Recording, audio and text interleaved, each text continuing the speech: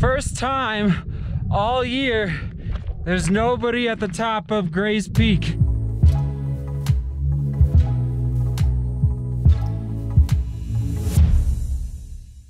Here we go, ladies and gentlemen. First impressions of the INOV-8 TerraUltra G 260s, a neutral trail running shoe from INOV-8. In case you've never heard of this company, it's not a huge company, but they are, I feel like they are spreading. They're based in England, I think Northwest England, and this is my third shoe, I believe, from INOV-8, so I'm continuing to build up my experience with the company. And I'll just read a quote here that maybe helps explain or personify the company a little bit. I think it's a good one. It's from Runner's World, and it's this. It says, "When the apocalypse finally comes, only Keith Richards and the INOV-8 TerraUltra G 260 will survive." I couldn't agree more, because the build quality of all INOV-8 shoes that I've run in so far is just very, very high in my book. So good work, INOV-8, creating high quality, durable road shoes as well. I've never actually worn a road shoe from INOV-8, but as far as their trail running shoe lineup, very high build quality. Okay, let's dive into it. First of all, some specs on the TerraUltra G 260. So this shoe, the reason I took this shoe up into the mountains was to stretch out my legs one more time to get rid of the DOMS, so delayed onset muscle soreness, because this shoe is a zero drop running shoe. That's right. Ultra, I think, is the only other trail shoe that I've ever worn that is a zero drop running shoe. So I'm really fascinated to see INOV-8 kind of make inroads into the zero drop landscape as far as trail running shoes are concerned. We're looking at 17 millimeters in the heel, 17 millimeters in the forefoot. So 17 minus 17 is 0. That's where that zero drop comes from. And as far as weight goes, we're looking at, in men's size 9, 9.1 ounces or 260 grams. And here is my size on the screen right now. So pretty good weight, actually. That's not too heavy as far as a trail running shoe is concerned. Moving on to the upper in the INOV-8 TerraUltra G 260. What's crazy, so here we go. Kevlar continues to make inroads into different companies out there. This is the Hoka Evo Speed Goat, which is filled with Kevlar all through this upper. Basically, it increases the durability of the upper. So this TerraUltra G 260 is built very, very durable, very strong through the heel counter. So that's the back of the shoe here. This black is made of Kevlar right there on the heel. Amazing. It's like really, really high quality build with that heel counter. And a couple more points on the upper is that great lockdown. I felt really secure in the shoe on some pretty technical trails today. And the shoelaces, I can tell that they put some extra thought. I know it's a small detail, but it's actually a big detail, because the shoelaces lock you into the shoe, and they just have a little elasticity to them, just a little bit. I don't know. As soon as I was lacing up, I was like, wow, these shoelaces, I can tell somebody was thinking ahead when they decided to create these particular shoelaces. So good work, INOV-8, on the shoelaces. I should also mention it's a synthetic mesh through this upper. And for that 17 millimeter stack height midsole, they're calling it the Xterra Flow is the name of it, through the midsole, which is a blend of TPU and EVA to help create a cushioned and responsive ride. So I'm gonna talk about that in a minute when I talk about the comfort of the shoe.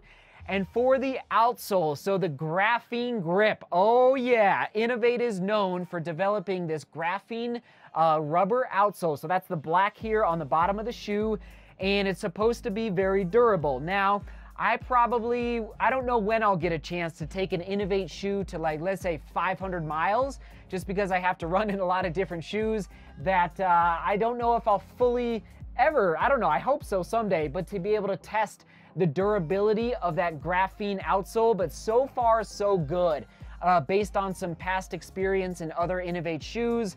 Just like good build quality once again through the outsole, and It's basically the chemical compound, and I don't know all the chemistry. Actually, they do a great job on their website explaining that graphene grip, so I would encourage you to go check out their website if you want to learn more about this graphene grip outsole. Now, one, I guess, little concern would be the 4mm stack height on the lugs, I should say, the lug depth, 4mm. I have found that on the mountain runs, and this is why I'm testing the shoes, so you don't have to, and you can save your money if you don't, if you're looking for a shoe that needs better grip for the big mountain run. So 4mm lug depth, no bueno, no good. You want 6mm lug depth. So this shoe is only 4mm.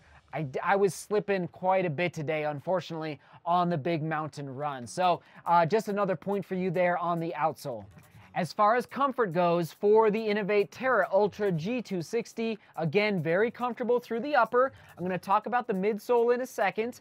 And fit, great fit from heel to toe. I went true to size, so no issues there. And I would say the width of the shoe as well, as far as in the midfoot and the heel and the foot, like no issues with fit at all. I really like the fit of this shoe. A good snug fit for those trails, so you're not slipping out of the shoe when you're going up big mountains. As far as the positive and the drawback, again, okay, comfort of the upper, but the drawback. Oh boy, buckle up, ladies and gentlemen. INOV-8 is, they're advertising this shoe as an ultra shoe. No. I don't know what they're thinking as an ultra running shoe. 17mm stack height? That's not enough. So that is my major drawback. 17, in my humble opinion. I want to see at least 22 for the stack height through a midsole for an ultra running shoe. I'm concerned, everyone. I'm concerned about, and this is my big drawback, so I'm not excited about the midsole. It was not comfortable. It wasn't stiff, but it wasn't cushioned enough. So I'm just very concerned, everyone, about the comfort of the midsole. And but there's hope. Wait for it. I will say, okay, I'll save that actually. How would I use this shoe moving forward?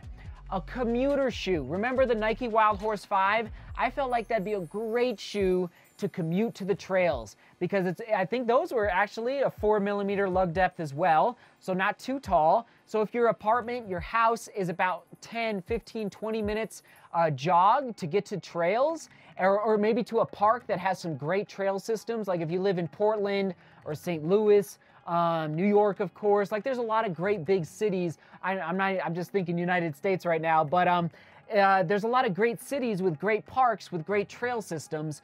So I would use this shoe to commute to the trails, let's say 2 to 3 miles, do 6 to 10 miles at the most in the trails, and then commute back to your house. So I wouldn't take this shoe past 13 miles, not with that stack height. I'm sorry, that's how I would use this shoe moving forward. So with all that said, I hate to say it, everyone, no, I'm not taking the INOV-8 TerraUltra G 260 to 50 miles.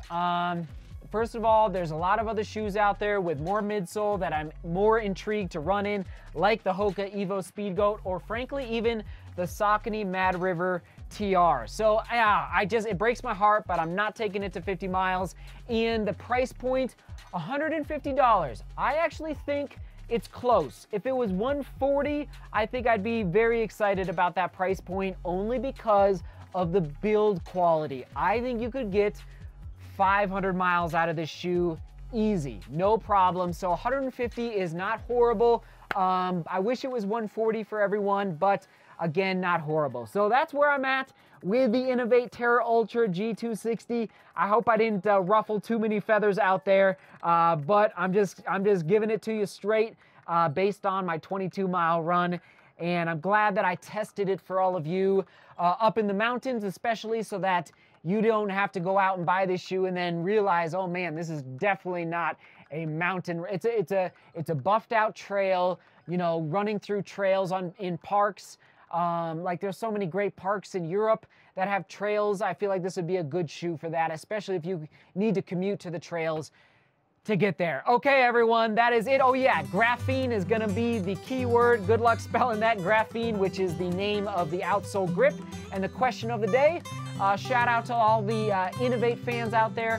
What is your favorite shoe from INOV-8 right now? Let me know down in the comments. And then if you're looking to dive into some more INOV-8 shoes, we're gonna go to the Mudclaw on the right, and on the left, a trail running shoe discussion that we had a couple months ago. I think you'll enjoy both of those. All right, thank you for being here, everybody. Seek beauty, work hard, and love each other.